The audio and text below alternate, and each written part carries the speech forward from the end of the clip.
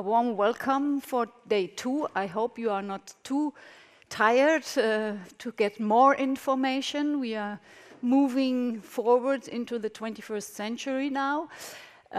We have some reminiscence in between as well, but the focus is the 21st century today.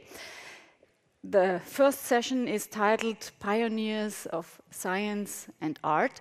That means we will talk a bit about this tension between these two directions, and we want to bridge maybe to the new generation of artists living in social media and in blockchain and using a broad spectrum of tools up to neural networks. That's our subject for today.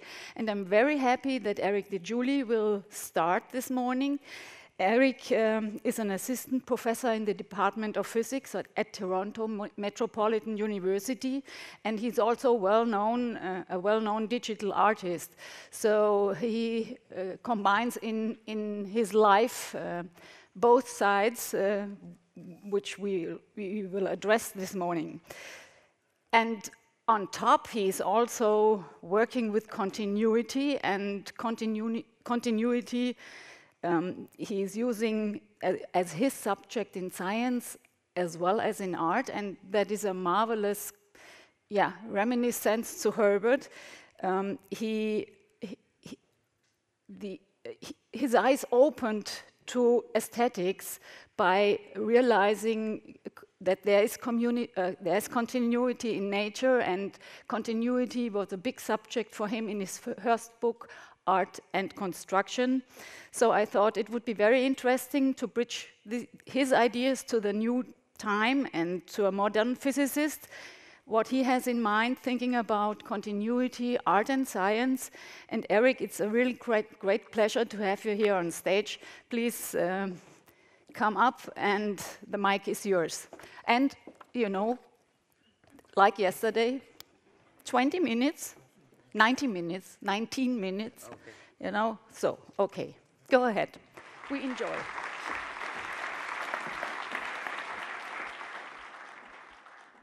Thank you very much. Thanks, Suzanne. It's really an honor and a privilege to be here. You know, I'm usually talking to physicists, and they can't be bothered even to put socks on, let alone a dinner jacket, so this is certainly the best-dressed audience I've ever spoken for. So I come to you, as Susanna was saying, as both an artist and a physicist. I got started with art in the 90s as a teenager, but this is really not so much about me, and actually a bit more retrospective, talking a bit about Herbert's work, as Susanna mentioned. Okay, so yes, this relationship between art and science, it's quite complex, multifaceted, and indeed quite strained. So I'm going to talk about 3 different aspects of that relationship, and let me start by, as Herbert was quite interested in using science actually to interrogate art. So I'll start with these images of Herbert's. I think maybe we saw 1 or 2 of them yesterday, and you can have in mind also other images that Herbert was making at the time. This is from the Dance of Electrons series. And we can appreciate these images purely as aesthetic objects without any regard for how they were made. These are generative photography experiments that were inspired by Herbert's work in physics he was doing before. But in fact, Herbert was interested in using the methods of science to interrogate art and to build a theory of perception and aesthetics. And this is described, as Susanna was saying, in his first book that we also saw reference to yesterday. And looking back on this earlier time, more recently in an interview Herbert made before he passed, he said that this theory, which was eventually called cybernetic aesthetics, was for him a rational theory of art in which there was no place for the myth of the artist, and he wanted to base the analysis of art on exact science, like physics in particular. And that meant approaching art neither philosophically nor historically, but rather clarifying what is common to all forms of art. And his conclusion was that what is common is that they're all opportunities for reception via the sensory organs of potential recipients. So with this perspective in mind, then let's look back at these images here, and you can have in mind also the other early images of Herbert we saw yesterday, also those of, say, Ben Lepowski that he explicitly mentioned in the book, and others from that time, and take a different point of view, because for these For Herbert, these were not only aesthetic objects, but really experiments that he was taking. And Herbert asked the question, if we find these beautiful, then why? What is it that makes them so? And his conclusion for images like this was what he called continuity, that the lines and curves that you see here, they're closed curves, and they're smooth curves. They have no kinks anywhere. Mathematically, would say they're continuously differentiable, which Herbert just called continuity. And for him, this was something that, say, in generative photography like this, it's a direct consequence of the properties of the mathematical equations that govern the process that's being imaged. So, say here, this is a bit abstract. These are images of electric fields. But say with images made from swinging pendula, then it's quite easy. The equations governing those phenomena are the simple ones you learn in first-year physics. And the properties of those equations are indeed this continuity that Herbert was making. So in Herbert's book, he discussed this as one of those principles that he thought could be used to base a theory of aesthetics. It's not the only one, so to move on, let me show you this selection of forms here. This is not an image of Herbert's or anyone else's. I just made it for this talk. And looking at this image, one might say, well, there's something off about it. It doesn't look quite right. And Herbert had the perception to say, okay, if I ask what is wrong with this, Herbert might say that it's out of balance. And then he was interrogating that thought, well, what do we mean when something is out of balance? Well, there's a very precise sense in which we know what balance means, and that's really in terms of fundamental physics. So he proposed this experiment to say, take the forms in some image, place them on a balance like this at the same horizontal position, and then one can ask the question, the physics question, is this really balanced in the physical sense? And in this case, clearly it's not. It would tip to the right. And that's why, I mean, that's out of balance in a mechanical sense that Herbert is saying that that's what we are applying aesthetically when we say something is out of balance aesthetically. So what is great is that Herbert didn't just take these as idle speculations that he was writing down, but he actually went and did the experiment. And that was really the key for me that really shows that this scientific outlook that he had inherited from his time doing physics, he was really applying that genuinely to artistic phenomena.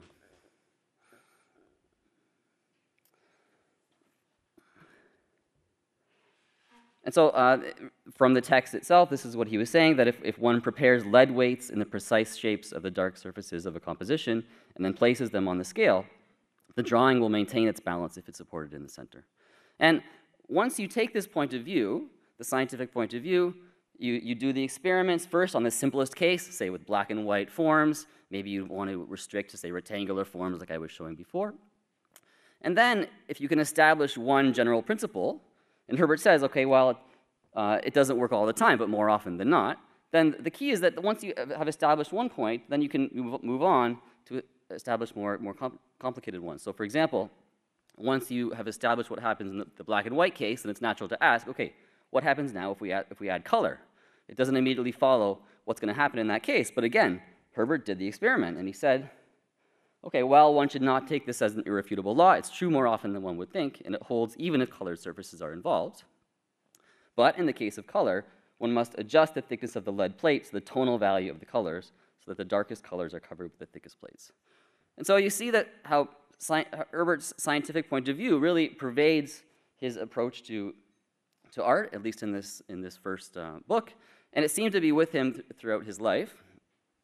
And in fact, it's also quite clear from the book, right from the introduction, that his scientific outlook was not restricted just to this investigations of art, but was really a more general phenomenon. And I would say that technological optimism really suffuses the whole book, Kunst und Konstruktion. And he says what is specific about our achievement technology is its sense of direction, that whereas the development of cultural phenomena usually proceeds in a manner similar to the maturing of a human being, going up and gradually down, in technology we have only progress. And he acknowledges that although this may sound arrogant, that it's actually true, that the unbroken progress of technology has everything to do with the remarkable characteristic of its foundation, that in the exact sciences, everything that has been once proved will remain true forever. And so for this reason, new insights accumulate without destroying old ones. So as Buckminster Fuller said, every time we do a new experiment, we learn more. We cannot learn less. And although this was a time of kind of widespread optimism in science, this point of view generally holds among scientists today, no matter where you encounter them. And as I said, although this was kind of the early Herbert, it seemed to be still present 70 years later. So in an interview that he performed in 2022, he said something similar. So Frank says, ultimately, the point is not to leave new technologies, which are value neutral to begin with, to technocrats, commerce, and so on. Art is also part of our society, and it should deal with the tools of today's society. And the interviewer actually pushed back and said, why do you say that technologies are value neutral? Today, there is so much that suggests otherwise. And Herbert replied right away, not because of technology, it's humans that abuse it. And again, Herbert's point of view is really the common scientific one that I share myself, although at least in the English-speaking countries, I would say that the point of view of the interviewer is now actually the mainstream one. So much so, for example, that algorithm as a word probably was more or less unknown 20 years ago, but now it's almost a dirty word in the English-speaking countries. And that's really quite a remarkable shift. So this leads me now to the idea of the two cultures. So some of you may have noticed in the logo for the foundation that when it's shown in its complete form here, you may notice something. That on the left there's an equation, S equals K log W, which is Boltzmann's formula. Ludwig Boltzmann was a famous physicist, one of the fathers of statistical physics in the early 19th century, or end of the 19th century, early 20th century. And in fact, it's engraved on his tombstone, as you can see on the right there. And Boltzmann's formula, I won't explain the full thing. If you want the explanation, you can ask me. Well, you can take my thermal physics class, and if you don't want that, you can ask me later. But it really underlies the second law of thermodynamics, which is the law that prevents the construction of perpetual motion machines, and is very, very important for many reasons that you can ask me about later. And what I like about this is that this is actually the same phenomenon that was mentioned in the context of the two cultures. So this was a lecture given by C.P. Snow. He was trained as a physicist, but then worked mostly as a writer and journalist. And he commented, again, at the same time that Herbert was working originally, that many times he had been present at gatherings of the intelligentsia for people that are, by the traditional standards, thought to be highly educated, and sometimes are expressing their incredulity at the illiteracy of scientists. And sometimes he had been provoked and asked them, well, how many of you could describe the second law of thermodynamics? And the response was very cold, and yet he was asking something which is about the scientific equivalent of, have you read a work of Shakespeare's? So I like that there's this connection. I mean, Suzanne told me that the connection to Boltzmann's formula was a personal connection that Herbert had with Boltzmann's family. But I like this connection to the two cultures, which we'll get back to in the panel. So that was about using science to interrogate art. That was one of Herbert's interests. And now let me reverse the direction of logic here, and instead, let's see if we can use art to illustrate science. And here, we'll actually discuss this in the context of one of my own pieces. So if you concentrate on this little image fragment in the center of the screen, and if I ask you, well, what do you see there? What kind of 3D shape could that be a part of? Then one can imagine that maybe we have some glass plates, but from what you see there, you couldn't really tell the orientation of the plates. It's not clear. There's ambiguity in the forms. And now, if I reveal a bit more and let your eyes move up and to the right, then you see that, well, if those are glass plates, they have to be arranged in a horizontal manner. But now, if I reveal even more, if you try to piece together what you are learning about the 3D forms, you will see that you can't actually piece together something that's globally satisfied, something that makes sense everywhere. Some places you'll start, that ambiguity will collapse as you reach an edge one way, but you cannot globally construct a consistent picture. It's only when you zoom out and don't see any microscopic details at all that you start to see some unified whole. And this, in fact, is exactly the situation that we have in quantum mechanics, which is the basic fundamental theory of the world. And so what I call this is actually the visual interpretation of quantum mechanics. So indeed, if you have, say, a spin of an electron, then the spin could be pointing up or could be pointing down, and there's fundamental uncertainty in the world. That's Heisenberg's uncertainty principle. And it's only when we do the experiment that those possibilities collapse, the so-called collapse of the wave function, and you measure one of those results. But there's no way to construct a global picture that satisfies everywhere. The classical world that we see is only really something that's a fiction that we see when we zoom out. It's not actually fundamentally there at the microscopic level.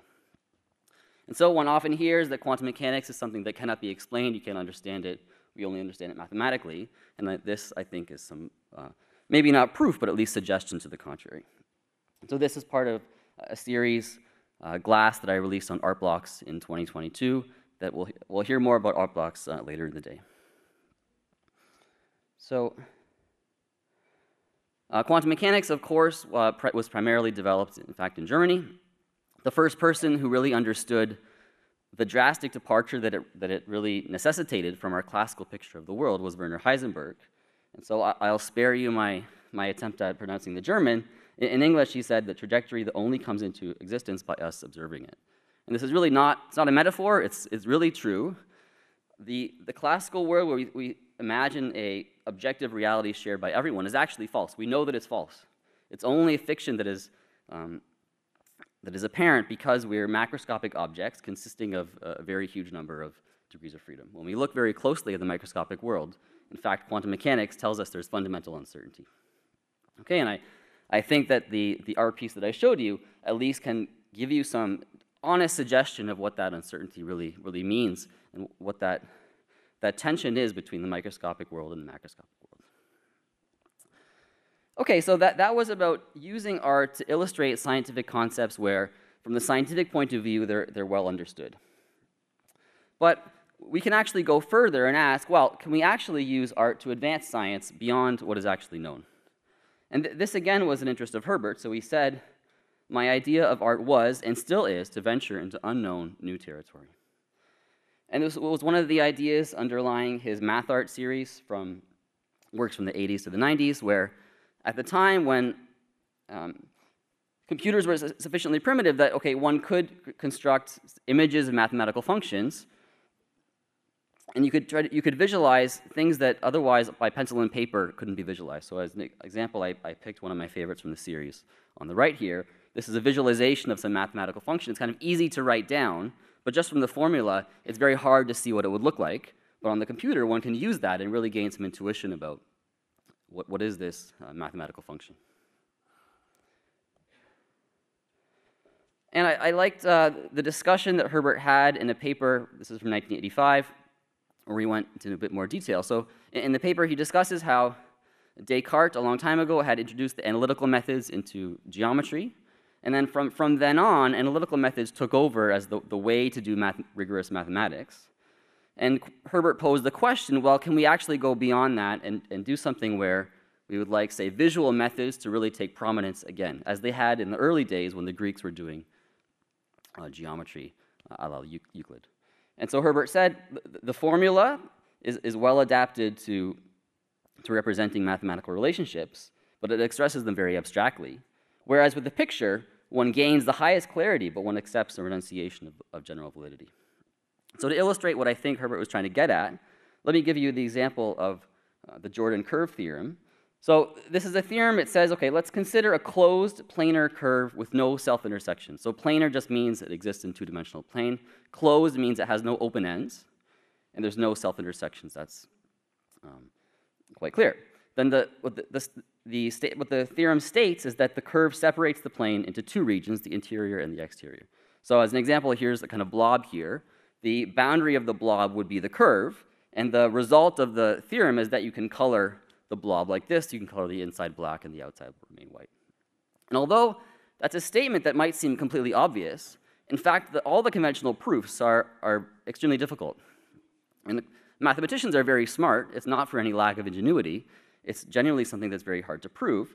And I think what Herbert is asking is there some kind of visual calculus that would make this elementary and that would allow us, as we do in other parts of mathematics, to build up our knowledge from simple things to more complicated things? And so let me leave that as an exercise to the audience here, and let me thank you for your attention.